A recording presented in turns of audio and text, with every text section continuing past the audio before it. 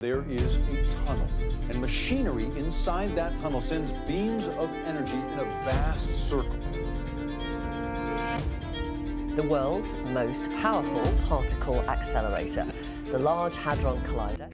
Scientists have an ambitious new plan to explore the mysteries of the universe, and Elon Musk has just announced a terrifying message about CERN. The tech entrepreneur and billionaire Elon Musk is always engaged on social media.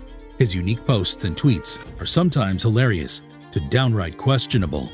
This time, Tesla's CEO and founder, Elon Musk, took aim at CERN's Large Hadron Collider. He basically tweeted out an image in which he refers to CERN's Large Hadron Collider as demonic technology. But why would a tech visionary like Musk make such a comment about LHC? To better understand this, you have to watch this video till the end. What is LHC? The Large Hadron Collider, which is underground in Geneva, Switzerland, is the world's biggest and most powerful particle accelerator. For those who don't know what the LHC is, let us explain. The Large Hadron Collider is being built by CERN, which stands for the European Organization for Nuclear Research. More than 10,000 scientists worked on this project. They came from hundreds of universities and research centers in more than 100 countries. The Large Hadron Collider is currently trying to find dark matter by smashing atoms together with its special accelerator in the hopes of making a discovery that could change the way scientists think. The stars, planets, and galaxies in the universe make up only 5% of all the matter in the universe, according to research done at CERN. At the world's biggest atom collider, physicists have seen 3 new strange particles as they continue to try to figure out what holds subatomic particles together. A novel variety of pentaquark and the first pair of tetraquarks were observed on the same historic day at CERN. The Geneva lab restarted the Large Hadron Collider with its strongest ever beam of energy after a 3-year sabbatical. After painstaking maintenance and repairs, the restart gives a global network of scientists another chance to look for the strong force that holds the nuclei of atoms together. The electromagnetic force, gravity, and the weak force are the other 3 forces that govern how particles break down. This also marks the 10th anniversary of the discovery of the Higgs boson.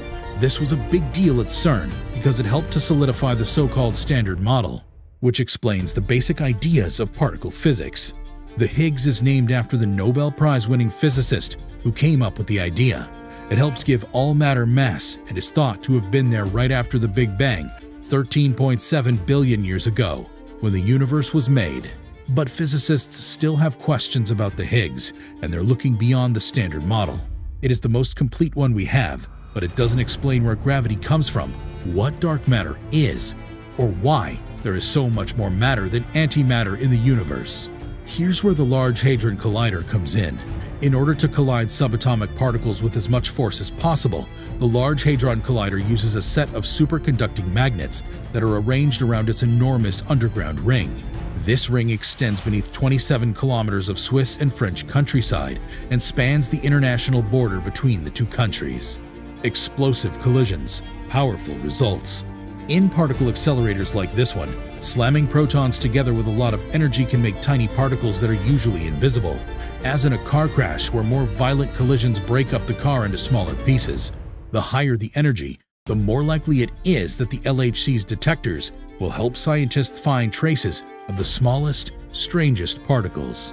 Along with the new magnets, which must be kept at -271.3 degrees Celsius, which is just colder than outer space, CERN's engineers have turned up the beams of protons to levels that have never been seen before, causing collision energies of 13.6 trillion electron volts, up from 13 TeV in the last run.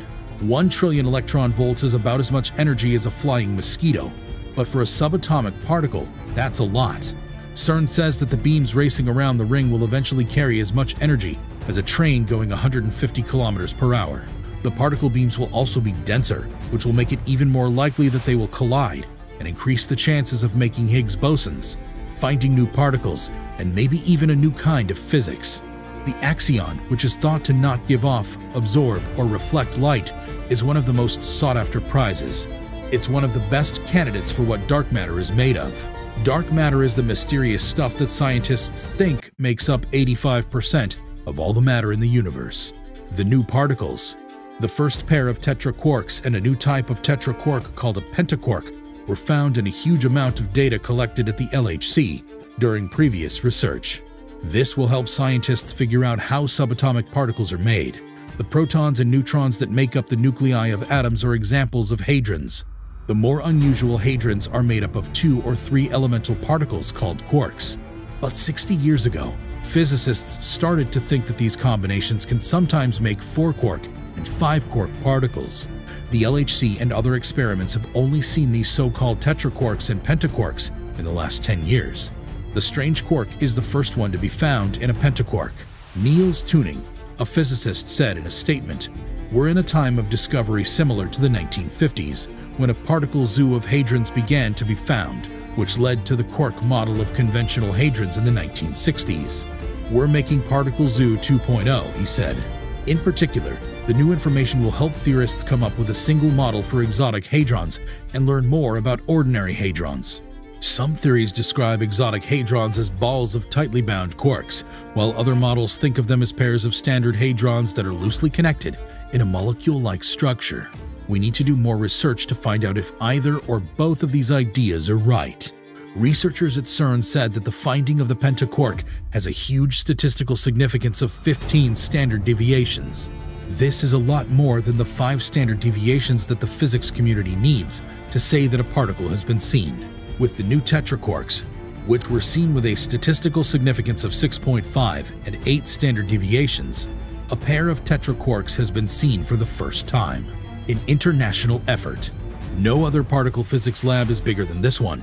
More than 5,500 scientists from 245 institutes in over 40 countries work on ATLAS, the largest experiment at the LHC. Other new experiments at CERN that look into the nature of the universe will focus on the collisions of high-energy ions to learn more about the plasma that was only around for a microsecond after the Big Bang. Other experiments will look inside protons, study cosmic rays, and search for the still hypothetical magnetic monopole, which is an isolated magnet with only one magnetic pole. Other detectors will help scientists study particles like neutrinos and dark matter that are very light and don't interact with each other much. This year is the start of Run 3, which is the 3rd time the LHC has done collisions since it started up in 2008. It is now bigger than the Tevatron at Fermilab in Illinois, which was the biggest particle accelerator before the LHC. This version will run until 2026, when the machines will be upgraded again. The many billions of euros needed to pay for the project come from each country that is involved. For the fiscal year 2022, the Biden administration gave only $40 million for future upgrades to the LHC. This was a lot less than what was needed, which was about $90 million. The Department of Energy then took an extra $25 million from other physics projects, including some upgrades at Fermilab. During this run, the scientists in charge of the LHC's 2 main experiments will smash together groups of about 100 billion protons at a rate of 40 million collisions per second. Each collision will cause about 60 smashes, each of which will create hundreds of particles. We find more kinds of strange hadrons as we do more analyses. Charming new particles. So far, the LHC has discovered 59 new hadrons. Among these are the most recently found tetraquarks, as well as new mesons and baryons. All of these new particles are made up of heavy quarks like charm and bottom. Studying these hadrons is interesting. They tell us what nature thinks is a good way to hold quarks together, even if it's only for a very short time. In addition, they tell us what nature doesn't like. For example, why do all tetraquarks and pentaquarks, except for one, have a pair of charm quarks? And why are there no corresponding particles with strange quark pairs? At the moment, there is no explanation. How the strong force holds these particles together is another thing that nobody knows. One school of thought says they are small, like the proton or neutron. Others say they are like molecules made up of 2 hadrons that are only loosely connected. Experiments can measure the mass and other properties of each new hadron, which tells us something about how the strong force works. This helps connect what was done in the lab to what was thought to be true. The more hadrons we find, the better we can adjust our models to match what we know from experiments. The LHC's main goal is to find physics that goes beyond the standard model, and these models are a big part of that. Even though it has worked well, the standard model is not the last word on how particles work. For example, it doesn't fit with cosmological models that explain how the universe came to be. The LHC is looking for new basic particles that might explain these differences. The LHC might be able to see these particles, but they might be hidden in the background of particle interactions. Or they could show up in known processes as small quantum mechanical effects. In either case, to find them, you need to know more about the strong force. With each new Hadron, we learn more about how nature works, which helps us describe the most basic properties of matter in a better way. That pretty much wraps this video up, guys. Thanks for watching. So, what are your thoughts about the experiments being conducted at CERN using LHC? Share with us in the comments below. Make sure you subscribe to this channel with a bell notification if you enjoy watching our content. We upload some awesome stuff here, which you will most certainly enjoy. Hit a like on this video and leave a comment below. See you guys in the next one.